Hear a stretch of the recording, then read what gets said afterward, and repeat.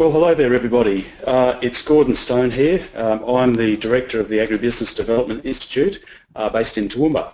And here I am once again with Anthony Coates. G'day Anthony. Good afternoon Gordon, and good afternoon those that have clicked on to this webinar.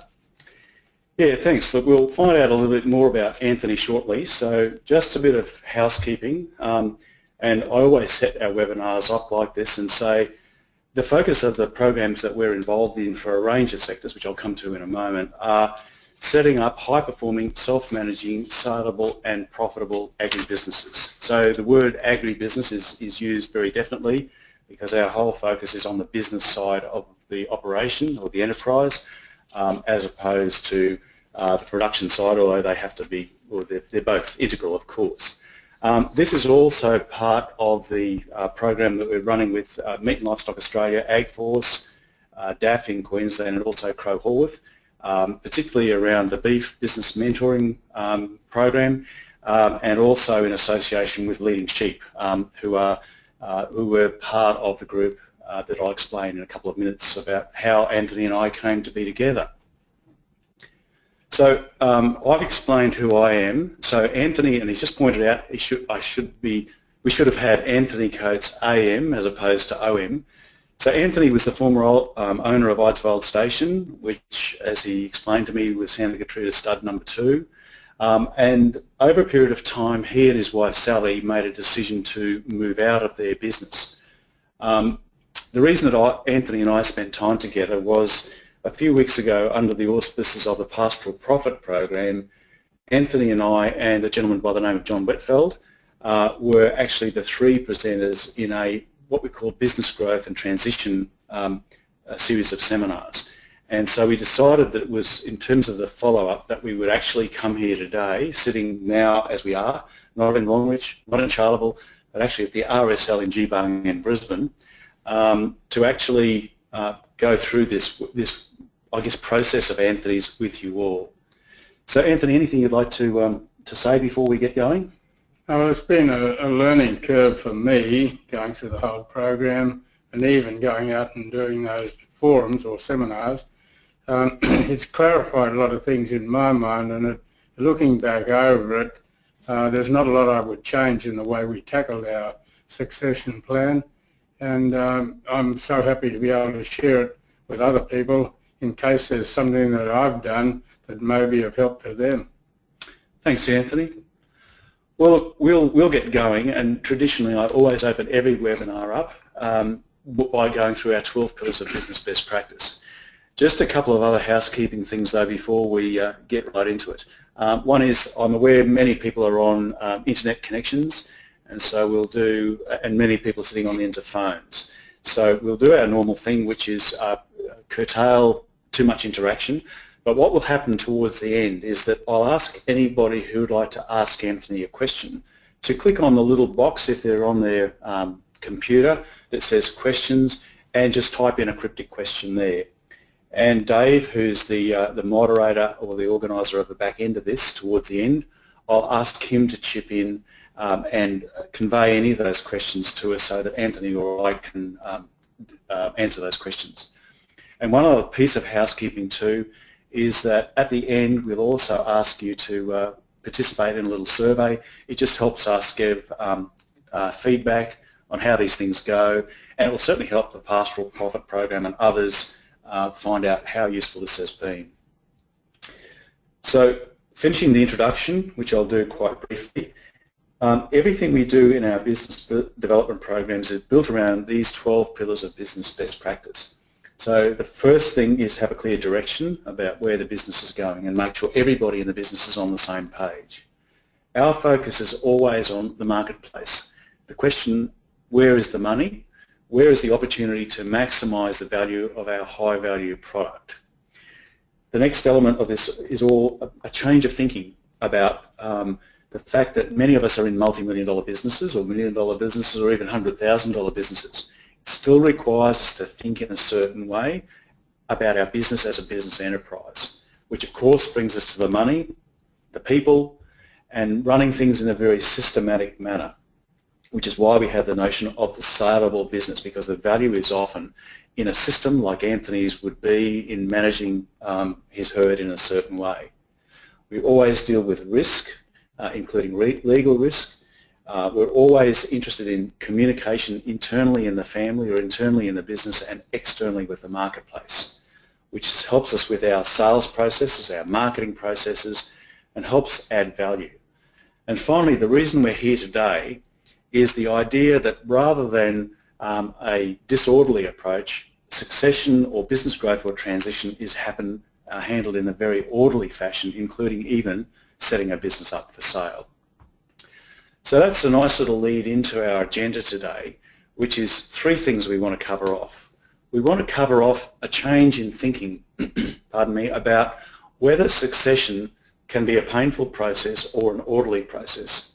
Is it, pardon me, a transition, and could there even be growth associated with the business if we're going to hand it on to another generation or get an investor into the business and grow the business so there's added value?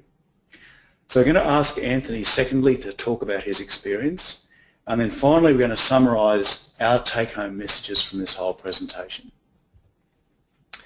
So I guess the way I look at succession, because I've been involved in a number of these activities, is the very thing that I want to avoid and the very thing that I want everybody to avoid is what I call a train wreck, which is instantly action is required. There's health issues, there's a falling out in the family, and generally my summation is that everybody loses out of that process because it's done in a disorderly process, emotions come into play and all sorts of other things happen, which I'm sure Anthony's going to touch on as reasons why he took the course of action he did.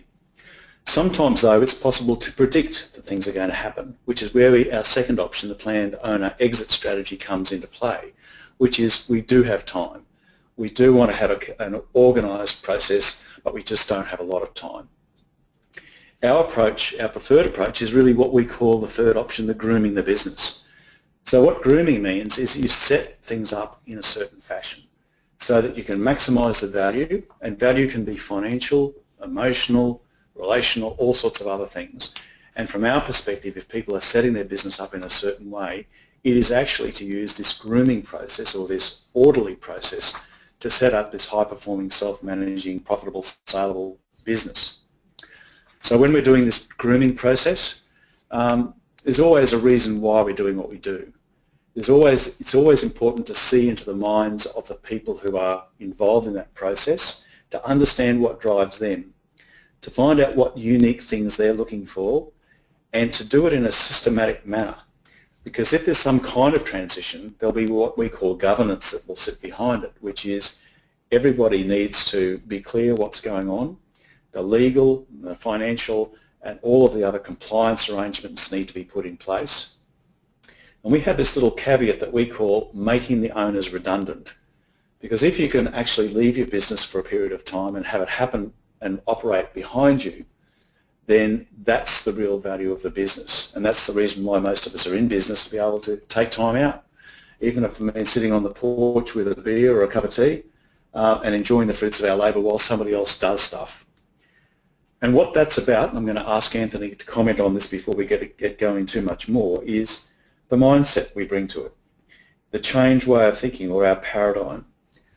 So Anthony, I've done all the talking. Any thoughts on this kind of grooming or transition process before we get into our golden rules? Well, excuse me, I guess all people in their business are trying to upgrade their business as time goes by, and in my situation, well, until we decided we better set a succession plan in action, we were constantly grooming our business, keeping our mind open as to where we could move that would make us more efficient or keep us up to date. And so the business grooming went on over a long period. And even if it was to pass it on to some of our offspring, our being my wife and I, offspring, or to get another business partner in, or to sell the business, we were constantly in the back of our mind thinking of, we need to have a business that's running efficiently so that it is worthwhile for someone else to take over, and that they'd want to take it over and perhaps continue to grow it. So Anthony, a question about that. Do you think that effort you put in over a long period of time added value to, I guess, the sale process, and value can be financial and a whole range of other aspects. I'm sure it did, Gordon, and for those listening, some of the value in grooming that business was for my own personal satisfaction, and that I class myself as, without being arrogant about it, as a business leader in the field I was in, and you only do that if you put a bit of extra time into it, and through doing that it improved the efficiency of our business and hopefully improved its value to whoever took it on from there. And I suppose from hearing you speak before, or in those other two workshops and since, to me that's probably what made it a very attractive proposition as well. It could be broken up, but the sum of the parts was what made it so valuable. Well, that in a way it was, the parts were good, but it's, if you run it back to the same old thing, a team of experts that play as a team is so much better than individual experts that could be leaders in their own little section, but we'd built a unit that worked very well together. Okay, so I can see the real value in the unit which you've described and went with the business, so to speak, too. Yeah, that's correct, Gordon. So let's keep rolling, Anthony. So I guess if the setup process that you use, as I understand it, is firstly you as a family got together and said, what is the plan? So yourself and Sally and the children, and said, okay, so who wants to do what? And then you thought, let's give this kind of a 5-year plan, but let's have a bit of wriggle room. Let's be aware that things don't necessarily go according to plan, but let's have a specific game plan and try and work towards that. And I do remember you vividly saying throughout the workshops, always look for the benefit for everybody. So before we get into these rules in a bit more detail, can you talk about that setup or your rationale a bit more? Well, my wife and I have 3 children, all have their own careers, and excuse me, while they were brought up in a rural environment and their jobs were actually related to rural production, none of them at that stage really wanted to come back and run the business as it was being run. And so as my wife and I approached what was the normal sort of retirement age, we thought, well, it's time to make some plans, get in, call the family meeting, and try to arrange or arrive at an agreement so that not only my wife and myself were happy about the way we're progressing, but also our 3 children, so that our family property was a heritage property. It had been our family for well over 100 years, and so it really was something very well worth looking after as far as we were concerned, and hopefully it would have some value to somebody else. And so we got those things in the back of our mind, had a family meeting and got rolling with the program. And so if I recall, Anthony, the other side of this was that your children were given a solid opportunity to have their say, to see whether they wanted to be involved in the business. There was an amicable agreement to say, no, we need to do something different, and then they were kept in the loop from that point on as the plan unfolded. Well, that was one of our main aims. Was we are, excuse me, a fairly close-knit family. We respected one another, and while we're all not the same, we respected each individual's point of view, and so we gave each of our 3 children the chance to have input into this program, and so that we could, when we started off, we all had a clear idea of the ultimate goal and how each person could be involved. Okay, Anthony, well, we've entitled this next slide Key Elements of a Proactive Succession Process. And so the thing that's impressed me throughout this, and I know in our work, it's all about being proactive and trying to set things up so that there's no untidiness. So I guess we've set out all of these different, what I'm calling golden rules, or guess what I'd say is kind of key principles that have emerged as I've spoken to you over time. So I guess the first one that we've put here is being clear on the outcome. And I've put my own words in here because of the work that I've been involved in, to say a laser focus to achieve the chances of everybody winning. So what comments do you have on the importance or otherwise, or the clarity or the outcome? Well, I guess everyone currently knows what lasers are. They're very concentrated focus of energy, as it were, and we wanted ours to work along those lines, and the focus of that energy was that win-win deal, that when the whole thing came to fruition, that my wife and I would be happy with it, our 3 children and their families would be happy with it too, and also, as the way it turned out, there'd be another young couple and their family that we aimed for them to take over the business. We wanted them to go away at the end of it with a big smile on their face too. Mm. So Anthony, the other principles are going to, I guess, flow on from what you actually did, so to speak. So could you briefly describe the process that you went through so we can look at these other principles? So for example, I recall you saying the desire was not necessarily to break the place up. It was to respect the heritage value. It was to respect all of the elements of the business that had been built, to try and find the people with the right ethos that fitted your way of thinking, so that the business could sort of continue on in the ideal world in terms of the outcome that you were seeking. So I guess the question is, what was that outcome, and how did it kind of play out? Well, I always believe that the harder you work, the luckier you get, but luck does play a lot of part in people's lives, and it's the way, when I call it luck, I guess it's the way you see an opportunity and the way you grasp that and turn it into a lucky course. And we had four properties that were run as a unit. They weren't very far apart. They were within half hour's comfortable drive of the head station, but they all worked very well as a aggregation, and they complemented one another. And so our real aim was to keep that 4-block unit as a going concern. Financially, it probably would have been a whole lot easier for us to sell each of those blocks off to various neighbours or other interested parties, but to me that was breaking up something that my forebears had worked toward and that I'd spent my life building on. And so we wanted, if possible, to sell it as a going concern, and we were very fortunate in finding a young couple, being Rick and Alice Greenup, that were looking to expand their business, had the same or similar type of background as our family did, and their age group put them into a peer group with our own children.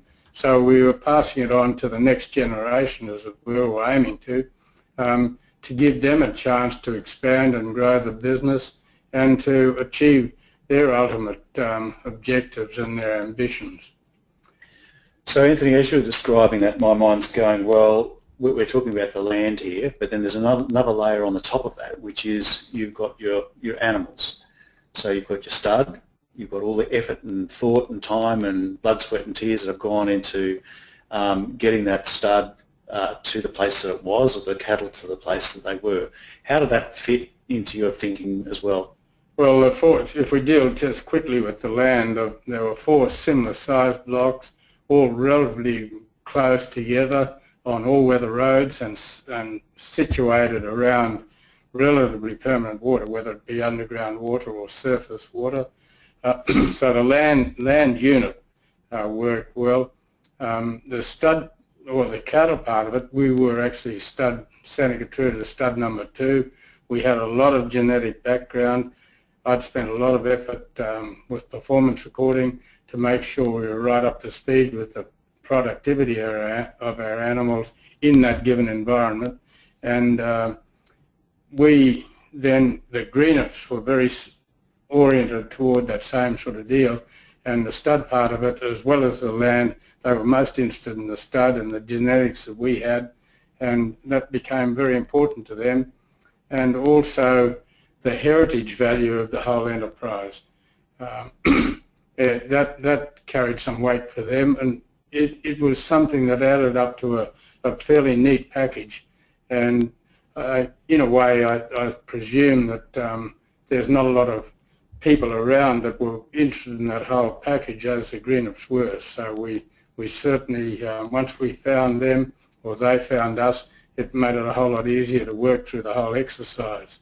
Mm-hmm. Okay, so let's now look at a few more of those golden rules or principles. So I do remember you saying a 5-year plan, and then it turned into a 10-year plan. And so we've got some concepts here, which is being aware that things will generally take longer, and that sometimes when it comes to difficult decisions, you just need a bit of time up your sleeve. So what are your thoughts about this second principle about time? Well, the time is most important because none of us know what's going to happen tomorrow or next week or next year. And as you get older, we're not infallible. We know that our lives are finite, they can't last forever. So start early. Anybody that's thinking of doing this needs to get going early so that you do have time to make adjustments. Seasons change, markets change, business practices change, and often those things will affect the whole outcome. But if you've allowed yourself sufficient time and have that understanding with the people you're dealing with, that, as I say, Rome wasn't built in a day. If you need more time, give it time. Don't rush it, but understand where you're heading, keep that ultimate goal in mind, and concentrate your effort on reaching that goal, but don't set yourself a deadline that it has to happen by that time. Okay. So I believe there were times where you had to do a bit of a stock take, and you had to more or less mark time because there were circumstances in the process that ideally required a bit of time to happen. So how did that all work? Well, my wife and I, we were the main negotiators while we bounced things off our children in the background, but we were the main negotiators with the Greenups, and we did have a good and open and a free and respectful understanding of one another. The telephone lines were always open, discussions were there, but the Greenups did introduce some external business advisors from their point of view who Sally and I got along with very well too, and they really played a very strong part in the whole process.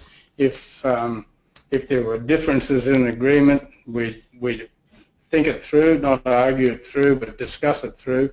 And also they were very, very good at taking any emotions out of it. If something the thing was tracking somewhere that perhaps we hadn't anticipated and wasn't really in our original design, those external parties would give us a clear, from both sides, give us a clearer understanding of the benefits of perhaps changing track. So I think if you can find the right independent advisors outside, certainly use them. Now some of those people, they're not going to do it for free. It may cost, but those sort of investments I think are very worthwhile. Okay. And so that's our third point, and the beauty of the independent advisors is that they could bring their thinking to bear. They could actually, we'll call it, facilitate the process because they've got nothing invested in it, I presume, apart from, say, in my case, my job is to do whatever the client needs done. And so sometimes that does take time.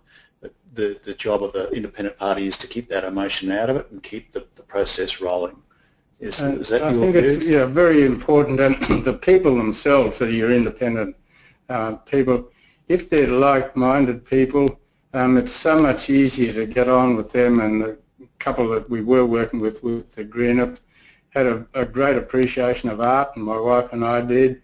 And so those sort of little similarities in your life give you a whole lot more respect for the understanding of somebody looking from the outside in. You understand that these people have the same sort of mindset as you. It's so much easier then to work with those people and to take guidance from them. Sure. So I guess the summary there from my point of view is common ground, common thinking, a common set of values, and empathy, I suppose. That empathy is the word, Gordon. You picked it right up. Excuse me. You know that they feel the same way as you, that they have the same aims in life, and they're really aiming to keep all sides happy without going down the scale, as it were, compromise on the upside rather than compromise on the downside. Okay, so let's keep rolling then. We've talked about the plan of attack, and so we've said here that the formalised plan helps keep everything on track. Everyone knows where they stand. If you need to change, you've actually got, we'll call it some black and white to change from and something to change to. So what's your view on that principle, Anthony? Well, when we kicked off on the program, we did get it down in hard copy. We had timelines or goalposts, as it were, that we needed to meet along the line, and that was put down in black and white, and everybody agreed on it, with the understanding that it wasn't laid in cement or set in cement, that if change needed to happen, we'd get it and discuss it. But so long as you have the scaffold down in black and white so everybody knows how you're progressing to date, where you need to be in the next timeline, and then that opens up discussions. And if it appears that it might be harder to meet that timeline, only a matter of phone call and discussion and change it. But it's very important that you do have a set sort of goal or a formalised plan that everybody's working toward. Okay, so the next principle is about breaking things down into a series of bite-sized chunks or series of steps.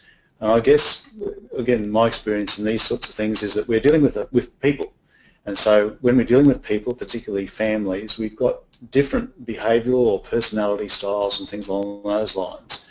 So there's some people who need to see the detail, some people who are worried about the big picture side of things, and then ultimately the big picture and the detail needs to come together.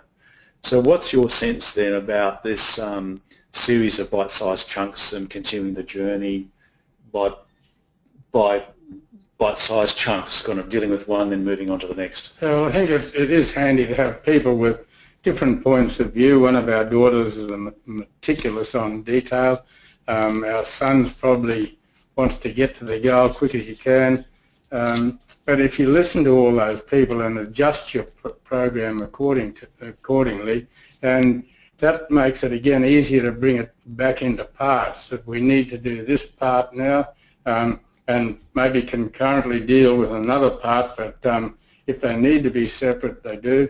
And in our program, we work through to make it easier that we sold the stock in a series of tranches quite differently from the land, or quite separately, and so that it made it financially easier for our succession partners to come to grips with where they'd find the money and work through it. And it also allowed them then to work the way we set the system up so that they could start to earn some dollars out of the whole business as it progressed toward the final settlement. Okay, so let's move on then, because that's a nice little introduction into the idea of breaking the business down to into its parts. And interestingly, this is actually how Heather Smith set up the whole Pastoral Profit workshop process, that my job is to talk about the big picture, about the business side of the business, so to speak. Your job is to talk about the example, and then John Whitfeld's job was to look at some components of where the value is in the business. And so his proposition, or my proposition often, is that it's in selling products to people.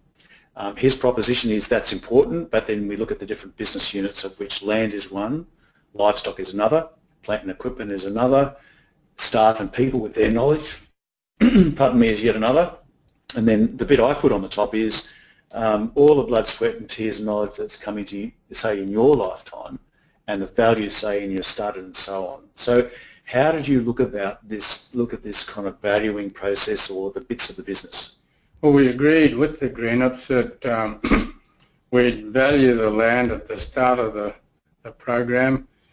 Independently, they had a value, we had a value. We agreed on that and set it up so that they could lease the land for a period, buy the livestock. They were most interested in our seed stock, or our stud cattle, and they didn't really want, they bought some of our commercial cattle, but they had their own cattle they could fill that gap with. They bought those livestock in a series of tranches over 4 years. We didn't have a lot of plant and equipment. I always had a philosophy that unless you could use plant continually and efficiently, it was best to hire other people, let them carry the cost of that. We had a good staff, and we gradually switched that over with the Greenups, and the understanding that Rick and I had made that, as you put on the bottom, my knowledge, so that I could share my experiences, my understanding of the business that I'd gained over a lot of years, to pass on to them. And I was always there as a reference if Rick needed it, to find out how we cope with such and such a problem, or how we did this. Rick and I, my philosophy on livestock breeding or stud breeding were very similar, so we got on easily with that, and that made my aims in life pass on to him very easily. So, and now that you mentioned that, I do remember you saying that the capacity of that knowledge and that practical experience of managing livestock on that country in that setting and under a range of climatic conditions and other circumstances proved to be a very valuable part of this transition. Is that the case? It did. Well, they say you're never too old to learn, and while I hope I passed on a lot of my knowledge to Rick and to Alice, who was a very close business partner with him, that I learned a few things on the way that I always had a thing in front of my desk in my office: is there a better way? And you need to keep your mind open all the time. As transition happens, change will happen, and often you'll find that what you thought was the best way to do it maybe could take some tweaking, and that there were better ways. And I got a lot of kick out of sharing knowledge with Rick and looking at things through different eyes, and perhaps adjusting what I thought about how the place should be run, helping him to go his way a bit and employ my knowledge with that. So Anthony, I probably put these words into your mouth, or I'll try it anyway. If we have a family out there looking to go through succession and handing on their business to another generation, then the very principle that you just applied of the knowledge of the older generation being passed on to the younger generation in an engaging and highly well communicated fashion is probably quite a critical element, would you think? It is a good old saying that I heard. We think our fathers fools, as wise we grow. No doubt our sons will also think us so. And there is a lot of experience with age. Most of it, hopefully, the good things are remembered, but never sort of knock what your parents have tried to teach you.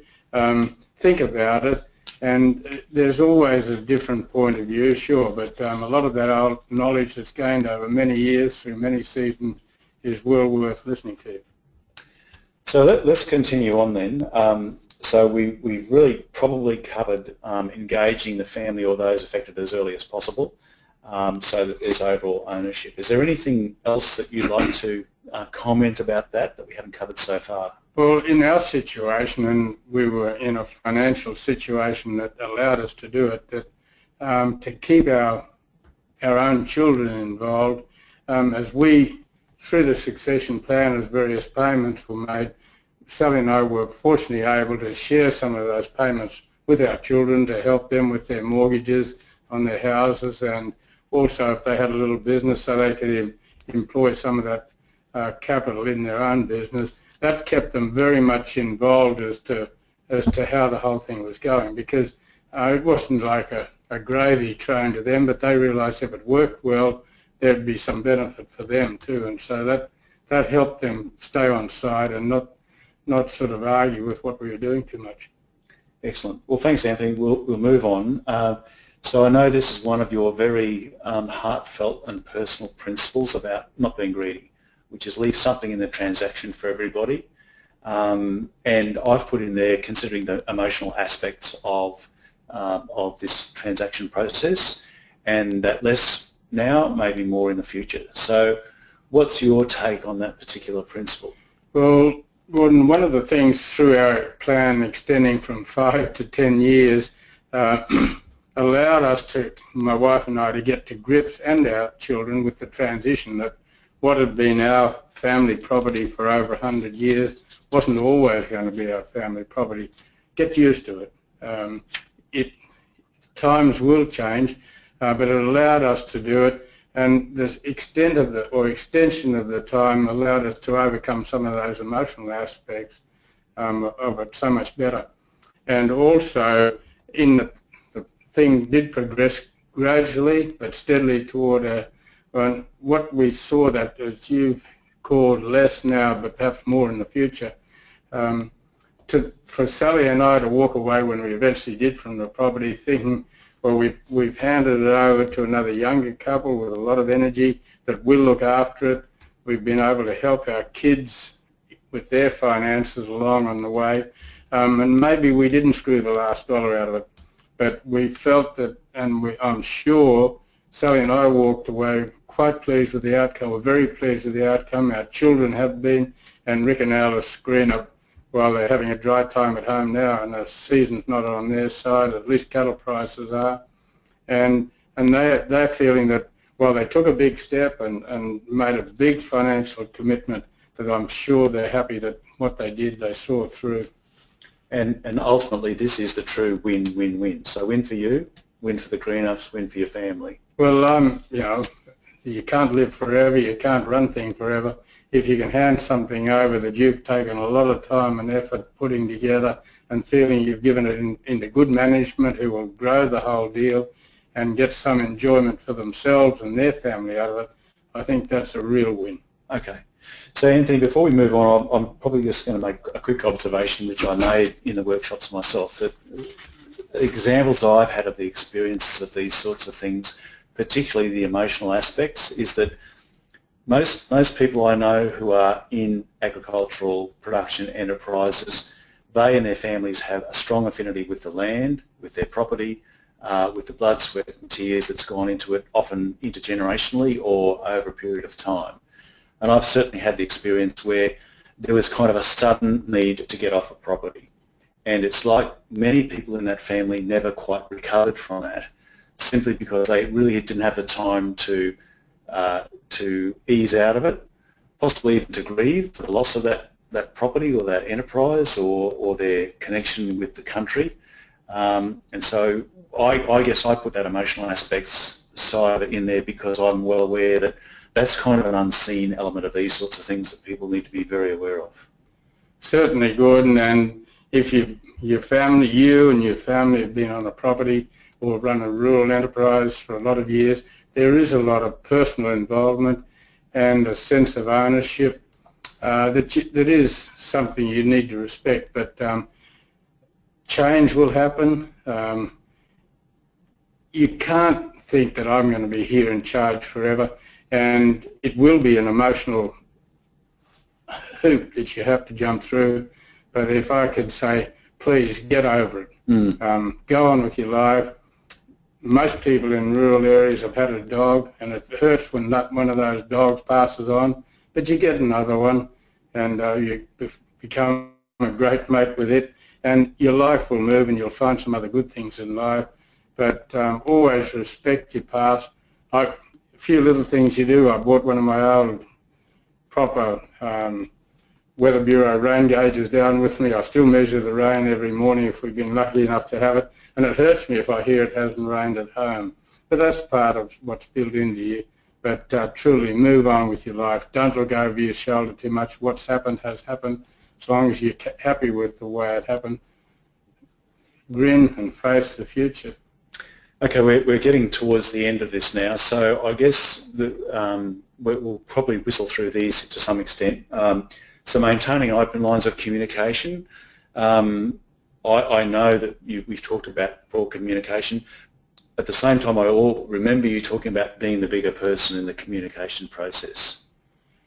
Well, I think I've been lucky enough in that I can try to see generally with the people I know, look at things through their eyes, not only my own eyes, and that often you can think you're right, but be the bigger person, understand that other people have different approaches to things, and be prepared to give a little ground.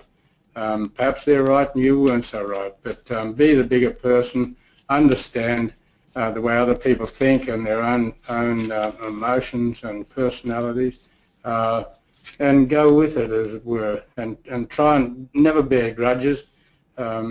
Look to the next day and see how you can make life better, and particularly with your own family and people you're working with. Okay. So as we gradually draw this to a close, I'm just reminding everyone we'll try to take a couple of questions at the end, which Dave will convey back to us. So just write those questions in the question box if you'd like to.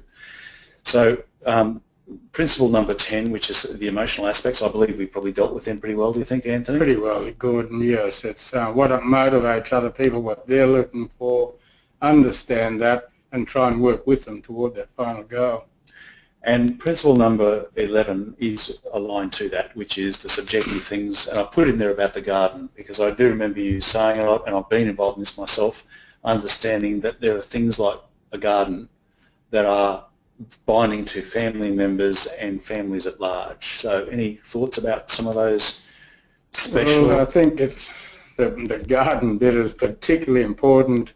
While most people in rural or on rural properties work as a team, in most cases the wife or the female partner is the gardener. She looks after what is your home, your setting, and if it's dry and pumping water and you're feeding stock outside, if you can come home to a nice restful garden, hopefully you have enough water to keep the lawn green, it means a lot to you and particularly the person that looks after that. And one of the harder things for my wife was when we drove away was to think in that garden that she'd spent some 50 years looking after as my wife. It wasn't going to be hers anymore. It wasn't going to be the same.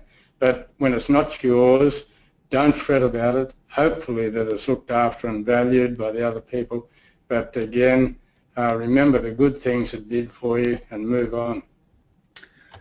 Okay, so Anthony, we're kind of into the take-home messages session now, before we see if there's any questions.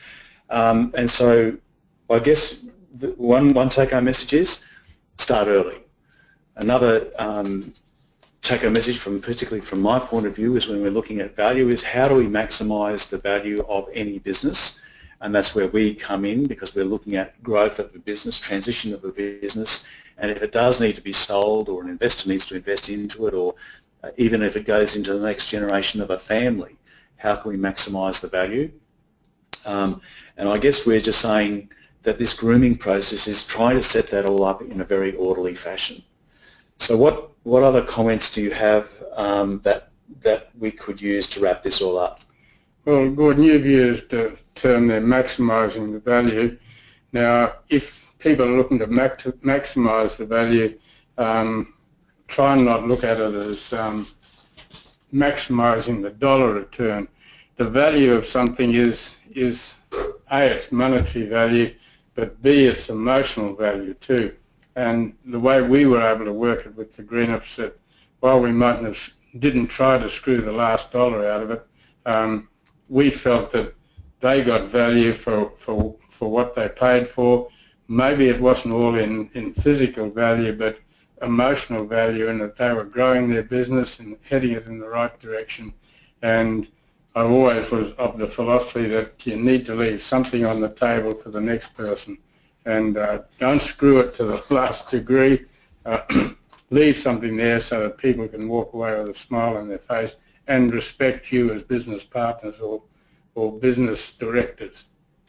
Well, thanks, Anthony. So Dave, I'm going to ask you to see whether there's any questions there which you could, I guess, articulate to us. So those are very good sort of final thoughts, Anthony. So Dave, anyone there who's got a question that we could cover off? Yeah, g'day everyone. There's a couple of questions, but I think we might just stick to one or two. One of them says, the financial strategy of your succession process seems like it could have been fairly complex. Did external parties assist with this financial strategy? So the question, Dave, is a potentially complex financial strategy, and who got involved in supporting the thinking around that. Is that right? That's correct. Well, we had our accountant who we'd worked with for many years, who understood our business. He gave us financial advice regarding taxation and what have you, and we also made sure that the agreement documents we had were legally binding and legally legitimate, so that there could be no kickbacks. And I'm sure that everybody doing these things need to get that financial and legal advice, and it'll cost you, sure it'll cost you, but if don't go into those these sort of agreements without having a good platform that you know you can work from and that is binding and safe.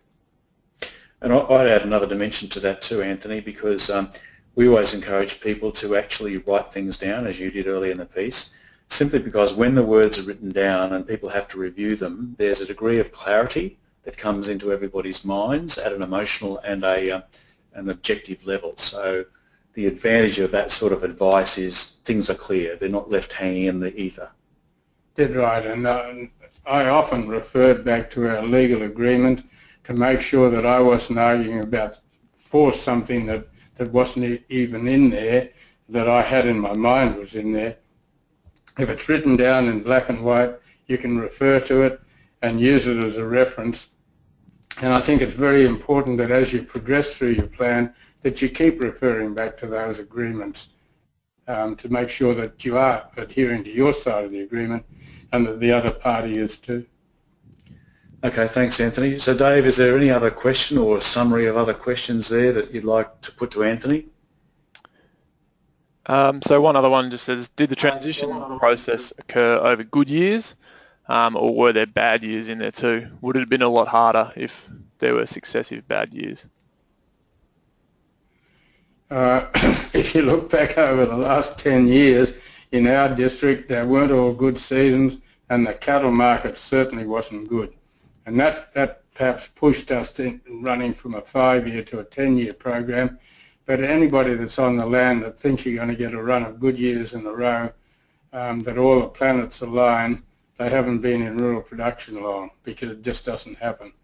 To get seasons right, markets right, politics right, and markets, I say not only your home market but overseas markets, value of your dollar, so that affects things. It doesn't all align like that. So I think we went through a fair few hard years, and I appreciate the grit that the Greenups had in their overall aim, that they saw through some of those hard years, and we did give some ground, sure, to make it easier for them.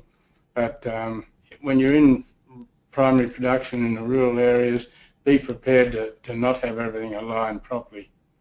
And Anthony, I think that was one of the reasons about the importance of having extra time up your sleeve. If things like that come, then you don't necessarily have to derail the process because of urgency. There is time to overcome those sorts of factors. Well, we had an agreement that we had to extend. We could have, Sally and I, and maybe it'll be a little different if our health hadn't held up. We may have wanted to hurry things up a bit, but we were fortunate enough to be in a position that we were able to give the Greenups more time to meet their ultimate aim, and it also had a lot to do in my heart and my wife's heart that what we set out to do could be achieved as a whole. And if it took longer, it took longer, but we're very happy we were able to do that. Thanks, Anthony. Dave, any other questions, or should we move on? There's a couple more, but probably just move on. Okay, and so we can always convey answers to those questions afterwards if they haven't been adequately covered. So, Anthony, I'm going to just move on to, I guess, a bit of context here. So I always do this at the conclusion of any of our webinars, simply because the reason we do webinars like this is to bring information to people, which is about these business updates. And it's been a very, very I guess, beneficial experience working with you in Longreach and Charleville and here Geebung RSL today to, I guess, have you give of your experience about some of the practicalities of, we'll call it, business management.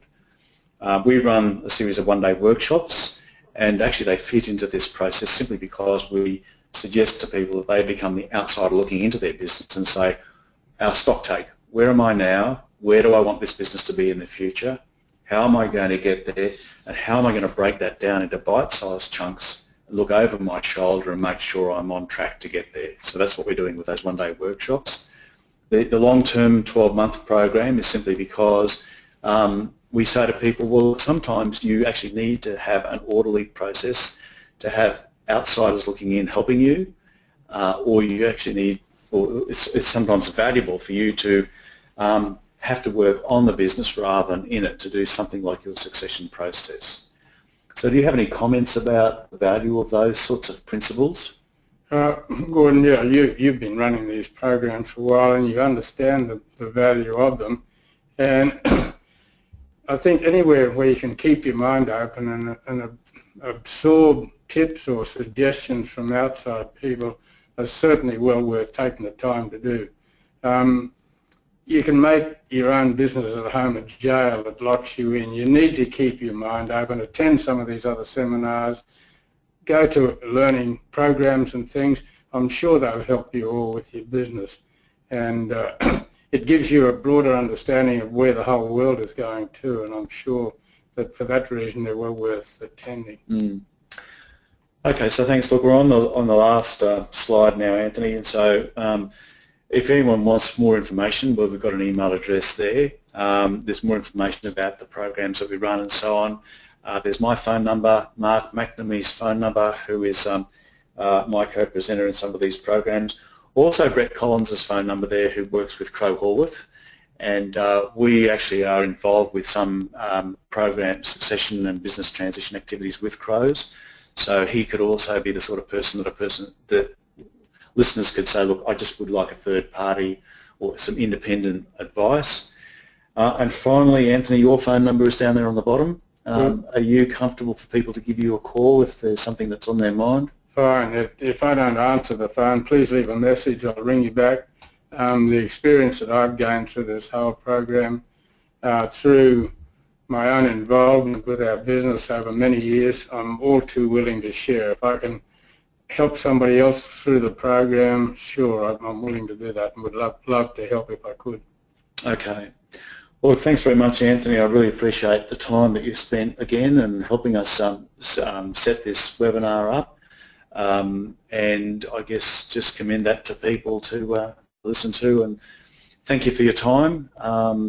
And then we'll draw it to a close by reminding people to go through that feedback process at the end, which will give us feedback on how this has all gone. So, Anthony, thank you, and any last words? No, just for those that were switched in on the webinar, I hope you've gained something from it.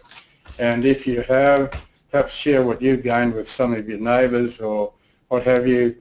Most people in rural areas are fiercely independent, and I think that can be what keeps you there, because you want to make a go of it, but also can be your worst enemy in that you hold secrets together. If you've got something to share, please share it with your neighbours. For what you share, they'll often have something worthwhile sharing back with you, and that's the way we'll all progress. Okay, well, look, thank you very much for your time, Anthony. Thank you all for listening in, watching in, and so on. And we hope you've got something very valuable and useful out of this, and we'll now draw it all to a close. So thank you all for your time. Thank you.